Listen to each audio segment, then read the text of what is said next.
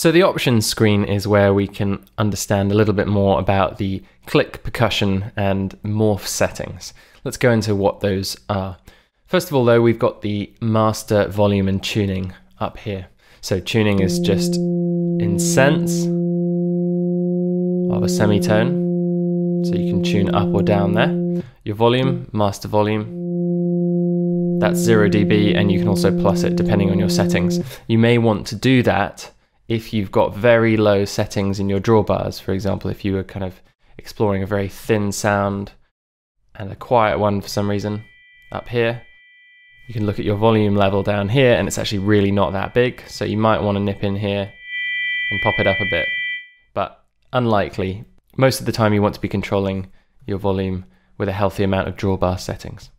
So let's go back to the options screen. And we've got one final thing here, which is expression. Now, I can turn the expression down here, which is kind of like the volume, but it refers to the expression pedal.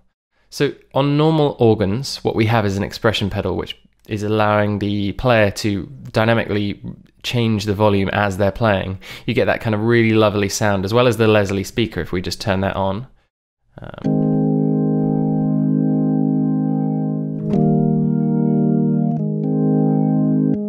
So I'm doing an absolutely bodged job here because I'm holding the mouse with one hand, playing the chords here in my left, but essentially as they play chords they change and you get this kind of lovely swell, and that in combination with the rotor cabinet as well, turning on the Leslie to fast, is a beautiful sound. So what you can do is you can pair that with your external MIDI controller for expression.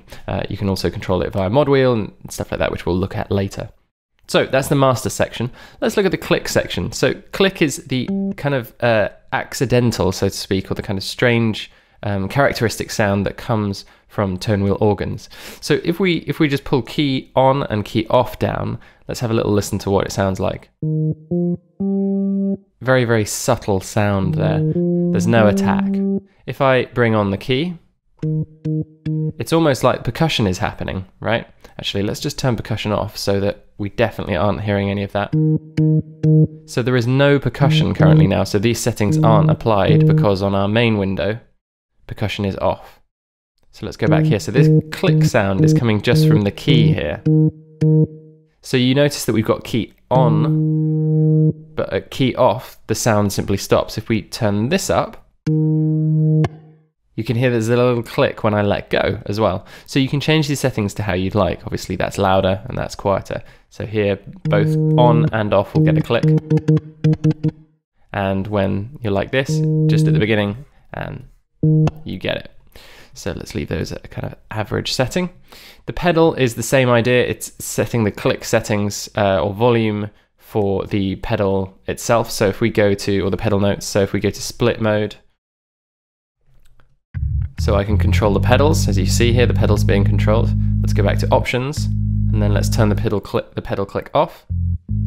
So nice soft attack there, and now you can hear the click coming in.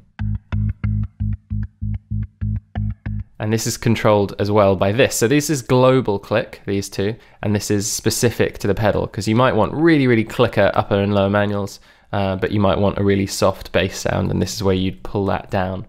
So velocity is the velocity sensitivity of the click. So if you want no velocity sensitivity at all, in other words, the click is all the time, so you want to have this velocity set to 0. So now if we play, we've got the click all the time, even if I play really softly. Obviously we're going to get the organ sound, which is not velocity sensitive, so you can play harder and softer and you'll still get the same organ sound, but if you want, you can make the click sound sensitive to how hard you play on the keyboard. Let me show you. So if I play a note here, and then I play it softer as well, it doesn't matter. But if I turn this right up to full sensitivity, if I play really softly, we get no click, and if I play hard, we get more click. Okay, let's pull that back down there. So for the percussion section, what we need to do really, if we're exploring it for the first time, is turn off click, because the click sound and the percussion sound can kind of get a bit confused in our mind. So I'm going to turn those down. I'm also going to go over to the main window, which, as you remember, we have our sort of fundamental controls, and you can see at the moment the percussion is off. So if we tried messing around with anything in this window, we wouldn't be hearing anything. So we want to go to on, and we'll leave this just at the current settings at the moment, normal and fast and third harmonic. So let's go back to options. Now there are two modes. It's kind of sequential here, but there are two modes. So you can have mono mode, where when you play a note, I'm just going to turn some settings up here so we hear a bit of click.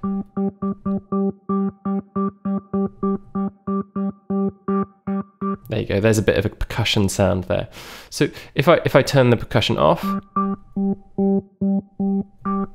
you can hear that there's now an attack coming along.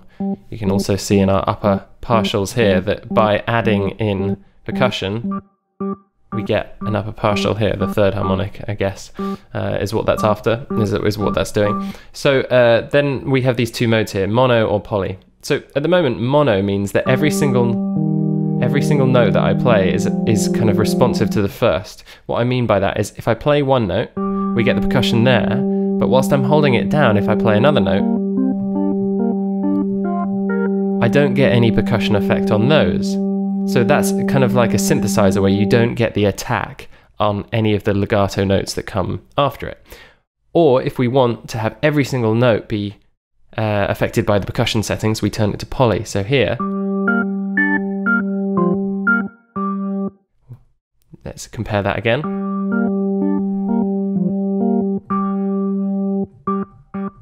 So you have to come on and off the key for the percussion to work. The perk on preset button is a bit of a strange one. So you need to think about presets, which we looked at before down here. So when it says the B key on this setting here, B key or all, what that's referring to is the key switch of B, this one here. So I just went up through the chromatic scale. So we've got C0 for our first key switch, C sharp, D flat, D, E flat, etc., etc., etc., all the way up to B here. And B is the natural setting. It's where your morph sliders are all the way up. And you see here, it goes away from the B. If I go down to my key switches again, I can slide through all of these as we looked at earlier. But what this button does here is it says that if you want the percussion sound to only be on the B key, or whether you want it to be on all of them. So let me show you what I mean. So we've got this percussion sound currently loaded, right? Where we have, sorry, let's change our presets back. So we're on the B key. You can hear we've got quite a lot of percussion going on there. I'm just going to bring the volume down a bit. Now currently we're on the B key setting, and that means that whenever we play the B key, we're going to get that percussion. But if we go to one of the other ones, the percussion disappears. So if you're morphing, that gives you a percussive sound when you first play, and then you morph through, and you haven't got percussion anymore. So if you don't like that setting, you can go back to here and you can change it to all. So now what we have is the ability to have percussion on all of our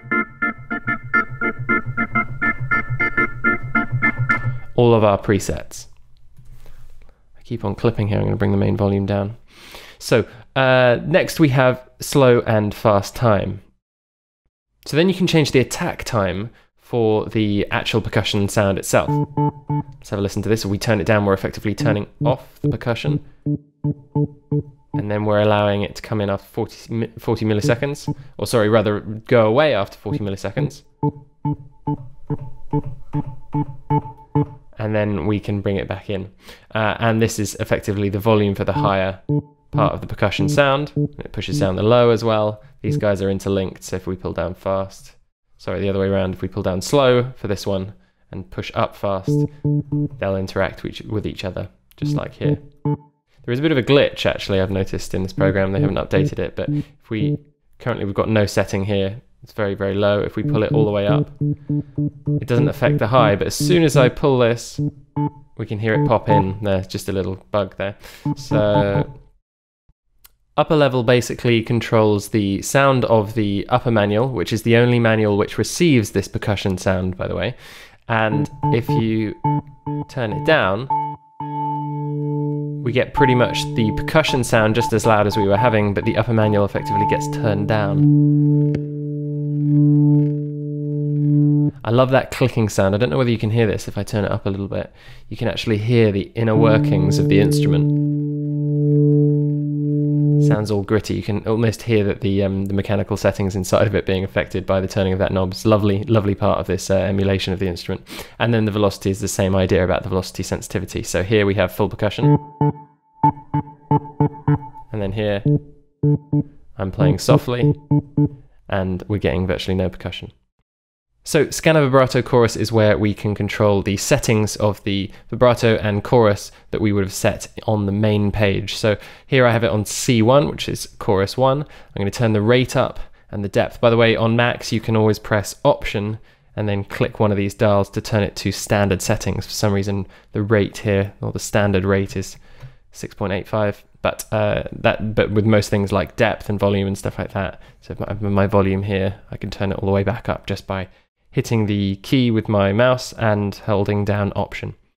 So I'm going to keep my rate up here, my depth, and we should hear the chorus coming in now, and I can change the rate. Now, if you can't hear that, I'm going to make it really obvious by turning the depth up.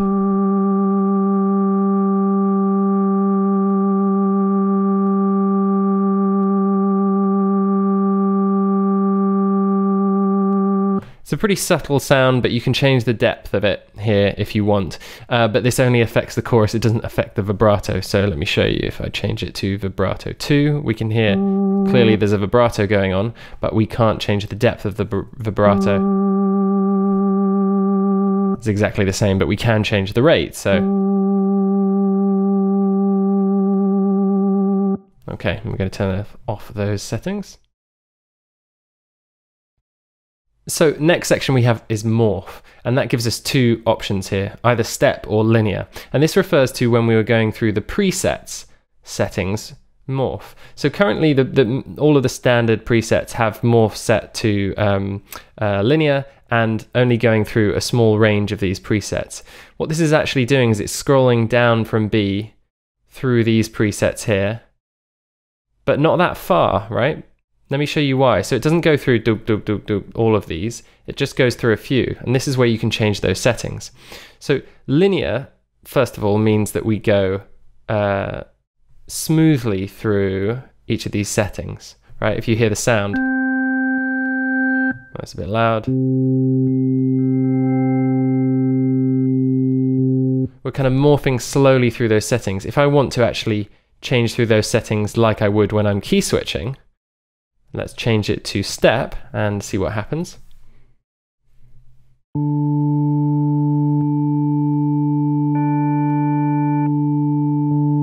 But you see the range of it is only going to A there, right? And that is determined by this here. So the range is saying that we are only going from the B key, which is the B. I keep on switching back between these windows and it annoyingly resets each time. We're only going from the B key all the way down to the A key. So it's only through 3 presets, right? So what we can change is all the way down to C sharp, and that will be our entire octave of presets. Let me show you what I mean now. So I'm going to move my morph key, or sorry, the slider, which is the modulation wheel, and I can go through all of these apart from clear at the bottom. And that means that you get access to a really, really interesting gating sound, which is characteristic to organs. Oh, bit loud, let's turn this down. I should really be changing my settings, but I'm trying to do this quickly for you.